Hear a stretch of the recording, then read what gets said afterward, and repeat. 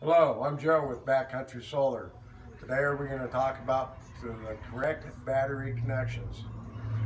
Through the summer here we can get a lot of RVs in, and in the past that batteries in them are connected incorrectly.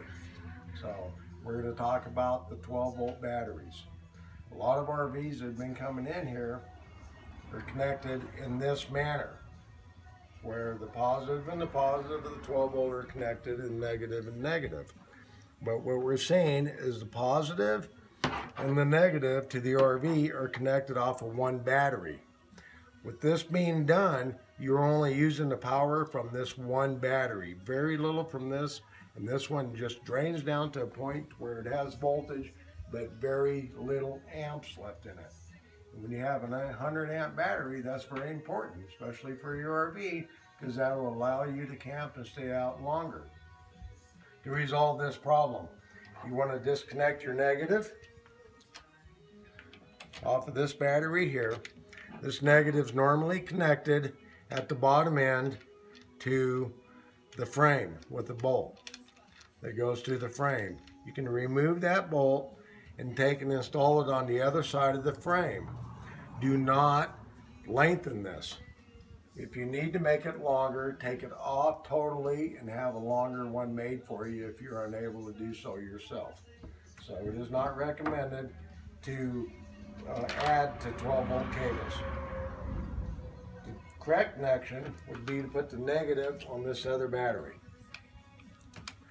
With that being said, at that point, you are pulling totally through both batteries. The positive hooked to this one, and the negative is hooked to this one here.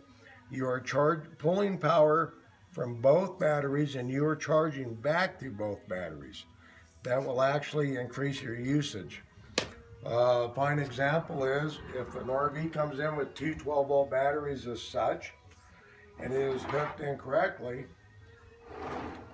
it takes about a day and a half, sometimes 2 full days, to get it fully charged back up and equalized back out, as long as the battery is still in good shape. If the battery comes in and it's hooked correctly and we do solar, within 3 hours or so the batteries are totally full and equalized out already. But with that being said, after a day and a half, you're looking at having to put about 70 amps back in this battery to get it fully charged if it's hooked incorrectly. The most popular batteries today there are out in the market are the 6 volt batteries. So we wire those together in a series from a negative to a positive, as you can see by the colors. And then your camper hooks to the positive here, and your camper hooks to the negative here. That is 12 volts at that point.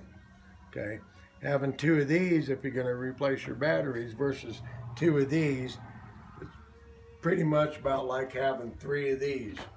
These you can take down to about 40% before they need charging, before damaging them. These here you can only take down to 60%.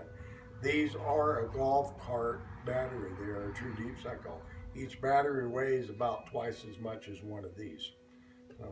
But please go out and check your camper. We have a lot of people that are saying they're only able to stay out there for a day and a half, 2 days, and they have 2 batteries in them, and the reason why is because they were hooked incorrectly. They're only using 1 battery. So that other battery, if it's hooked incorrectly, it's just sitting there. You might as well take it out if you're not going to hook it correctly, because you're just hauling around weight you don't need. This is Joe with Backcountry Solar, and thank you, and have a good day.